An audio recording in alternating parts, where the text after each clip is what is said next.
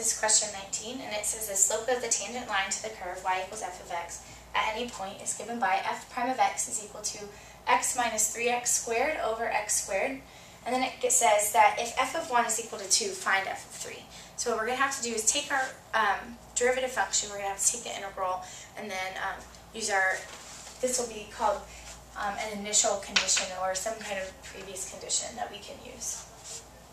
So I'm going to take the integral of both sides, and I have the integral of x minus 3x squared over x squared dx.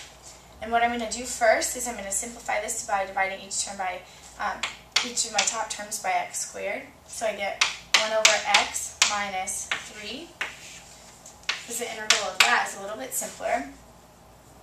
And so here I get the integral of 1 over x, we know is the ln of the absolute value of x, minus 3x plus c, because this is an indefinite integral.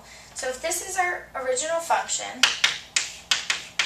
what we can do is we first need to find c by using that information that they gave us before we can find f of 3. So it says that f of 1 is equal to 2. So we have the ln of 1 minus 3 times 1 plus c, and all of that is supposedly equal to 2. We know the ln of 1 is 0 minus 3 plus c, so we add 3 to both sides. We get that 5 is equal to c, and with that knowledge we can find out what f of 3 is. So f of 3 will be equal to the ln of the absolute value of 3 minus 3 times 3 plus 5. So for us, it's going to be